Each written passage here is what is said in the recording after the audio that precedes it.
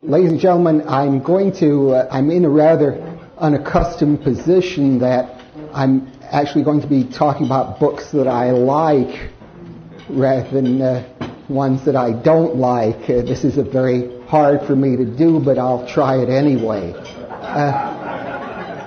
Now, the first book that I want to mention, I unfortunately don't have a copy to show you, but it's by Tom Woods, called The Politically Incorrect Guide to American History. Now, what Tom Woods argues in this book is that there's been a trend toward centralization in American history that's been very hostile to liberty. There's a continued trend toward increasing centralization of power in the federal government, increasing power for the government, and he points out that he emphasizes a counter trend in constitutional history. As you know, at the time the Constitution was adopted in 1787, the people in favor of the Constitution were those promoting central government, as opposed to the anti-federalists who feared that the Constitution would promote an overly powerful government. But Woods points out that even the centralizers of that time, the proponents of the Constitution, were themselves very anxious to limit the government. By comparison with later developments, they were in favor of limited government. And he stresses particularly the importance of the Jeffersonian tradition. Jefferson believed, as shown in the Virginia and Kentucky resolutions, that the states had the right to nullify or interpose if laws were passed by Congress that they thought were unconstitutional. They had ways of protesting. They would just hold that the law couldn't be applied in that state. And this wasn't, Woods points out, an extremist idea just promoted later by a few Southern firebrands, but it was basic to the whole Jeffersonian tradition. He contrasts this with the Hamiltonian tradition. Remember, Alexander Hamilton and Thomas Jefferson were both members of the first cabinet of George Washington, whereas Hamilton favored more of a nationalistic trend where particularly economic policy would be under the control of the government, the central government. The Jeffersonian tradition was one of opposition to such power, and that liberty could be promoted only by having power dispersed among the states and local communities. What goes on in the book to emphasize the importance of the war between the states, sometimes referred to as the Civil War, for consolidating the power of the central government. In the conflict, this was the first time that direct military action was taken against civilians under some of the generals, such as General Sherman and others. There was direct action taken against civilians, and this has been a very bad precedent since then. Woods continues his account of American history, again stressing this theme of the centralizing state versus opposition to it, especially emphasizing the role of the New Deal under Franklin Roosevelt in consolidating government power. Now, I think a good book to read along with Tom Woods' book is a book called How Capitalism Saved America.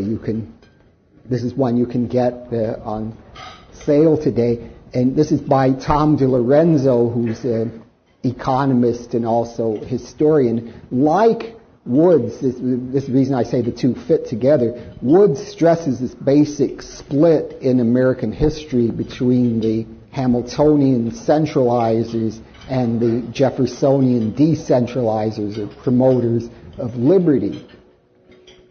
Particularly important, according to DiLorenzo, is a follower of Hamilton's system. A very influential early 19th century politician was a senator in one several times candidate for president, Henry Clay. Remember him? He was the one who said he would I'd rather be right than president, and he wound up being neither. But Clay had what he called the American system, which was one in which the government would promote economic development through high tariffs, internal improvements, which would be building canals and other roads and various measures. That he thought the free market wasn't adequate to develop the economy by itself. It would need the government to come in and control matters. And De Lorenzo points out, and this is what he's best known for as an American historian, Clay's leading follower was Abraham Lincoln. And Lincoln, throughout his career, emphasized that he was a disciple of Clay. And De Lorenzo holds that what was fundamental in causing the Civil War was Lincoln's plans to centralize the government in the opposition to the high tariff policies he pursued by the southern states. That Lincoln said at the time secession was contemplated, he wasn't going to interfere with slavery in the states where it existed, but if the southern states refused to remit the tariffs to the government, then he would go right ahead and go in and enforce this. So this was the key issue for Lincoln, is how could economic power be centralized in the national government. And the same policies, again, were continued after the war. And one thing that both De Lorenzo and Woods are very good on is emphasizing how the Reconstruction period right after the Civil War, which lasted from 1865 to 1876, was one of growth of government power. And De Lorenzo goes on to emphasize how this continued under Woodrow Wilson and Franklin Roosevelt. And he draws some very interesting parallels between the New Deal of Franklin Roosevelt and the fascist system of Benito Mussolini. Remember, although fascism is now very much disliked by everyone, if you want to insult someone, you can just call them a fascist. It's a very good way of attacking them. In the 1920s and early 30s, Mussolini was very well regarded by large sections of the American public opinion, and that De Lorenzo points out that in many ways, certain aspects of the New Deal, such as the National Industrial Recovery Act, were modeled on Mussolini's system. Now, if we ask, both these authors have stressed the growth of centralized power as a threat to liberty. Now, if we ask, what has been the main way in which central power has increased? What has been the main mechanism by which the state has increased its power throughout American history? I think the answer is clearly in war and preparation for war. And in this connection, I want to mention two books, one of which I have here by the American historian and economist Robert Higgs. One is called Against Leviathan. This, again, is, if you allow me the hint, is one you can buy afterwards at the table outside. And another book, also I don't have a copy of this, by Higgs, called The Resurgence of the Warfare State. Now, you probably, many of you are familiar with Higgs's basic thesis, is that during a war, the government increases its power, and then even though once war ends, the government will reduce to a certain extent, and the wartime emergency regulations will no longer be enforced, the government never goes back to the previous level. There's always what he calls a ratchet effect by which government power continually increases, so that each war is meant that the government becomes more and more powerful. And one point that Higgs is very good on in stressing is the role of the judiciary in this whole process of increasing government power. During World War I, for example, the Supreme Court rejected out of hand all challenges to the constitutionality of the draft. That they said, even though this isn't the Constitution, nowhere gives the government the power to draft people. This didn't matter to the Supreme Court. Of course, there was a draft under Lincoln as well. And now, one point that Higgs emphasizes is a statement by Oliver Wendell Holmes, who was Associate Justice of the Supreme Court for a long time, and by conventional leftist scholars is considered the greatest probably the greatest of all modern jurists. And what Holmes said is, in one of his opinions, he said, well, if the government has the power to conscript people into the army, then surely it has the power to do anything less than that, so that people, say, couldn't protest against economic regulations and infringement of liberty, because if the government has the power to draft people, then can't it do, say, if the government, say, I think the particular case where he said this involved the government closing off a national park to people, said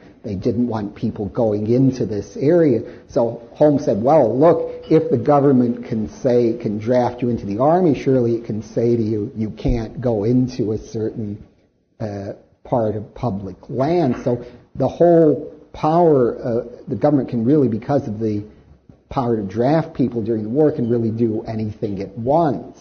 Now, another point Higgs stresses in his newest book, which is this one, Resurgence of the Warfare State, is that the prevalence of a certain mentality in the government in dealing with foreign affairs, and here he follows the sociologist C. Wright Mills.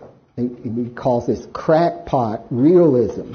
And what this concept involves is that the people in charge of the government will say only they are capable of handling the realities of power politics, that the people as a whole are too idealistic or too unwilling to confront the hard realities of the situation, and only the people who are steeled to the nature of emergencies can really handle the situation. And the reason Mills and C. Wright Mills and Higgs call this crackpot realism is that it doesn't consider any options other than military ones. It's simply if possibly a certain country is building up arms, well, then the thing to do is to go in and drop a nuclear bomb on them in case, to prevent the possibility that they might develop nuclear weapons. So we have to go in and, say, let Iran or other countries have it first. And there's no willingness to consider any other ways of dealing with a situation than a strictly military one. So Higgs, I think, very strongly argues that this is a way in which centralized power has developed through this constant use of war. Now, one question one might ask is, why has there not been very effective opposition to this centralizing policy that's emphasizing war? And one place we might look to such opposition usually has been the American right-wing forces, the American conservative movement. And certainly during the period leading up to World War II, what Murray Rothbard used to call the old right was very strongly in opposition to bellicose foreign policy, and was emphasized the need for peaceful policy, and realized that war-like policy is one that will only enhance the growth of the state. And so the question comes up, why is current American conservatism unable to mount such a stand? And here I want to refer to a book by Lew Rockwell called Speaking of Liberty, which is a very good book. It's a collection of various columns and speeches that he's given. It's a very substantial volume of well over 400 pages. And there are many different themes in the book, but one that I particularly want to stress in this connection is that, according to Lew Rockwell, one reason the American conservative movement has failed to respond adequately to the challenge, if we can use Toynbee's famous terms of a challenge and response, why has the American conservative not responded adequately to the challenge of militarism, is that there's been an emphasis in post-World War II conservatism on conservatism just as a state of mind or a tradition rather than a system of principles. We don't, as in the old right before, have a consistent set of principles opposing the growth of state power, but we just have a trend, a sort of a frame of mind in which people, say, are opposed to too much change or like things the way they've been as they've known them, say, the way they were growing up. They don't want things to be changed much, but such a disposition isn't a real substitute for an ideological set of beliefs. And Lew particularly emphasizes the role of Russell Kirk's very influential book, The Conservative Mind, in this connection. That Kirk stressed very much that conservatism as a disposition, and he opposed ideology. Thus, he could at one point say that both Ludwig von Mises and Karl Marx were equally ideologists, which, of course, in his terms is a very bad thing to be. One, according to Kirk, one doesn't want to have a system of ideas.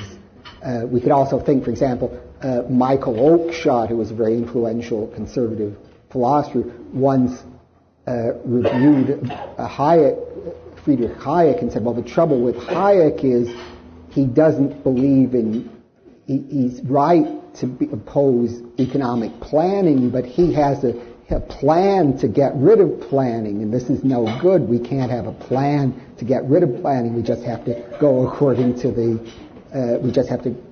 go according to how things develop without any fixed principles. So we have here an example of, I think, the same sort of mentality Lew Rockwell is rightly combating in his book.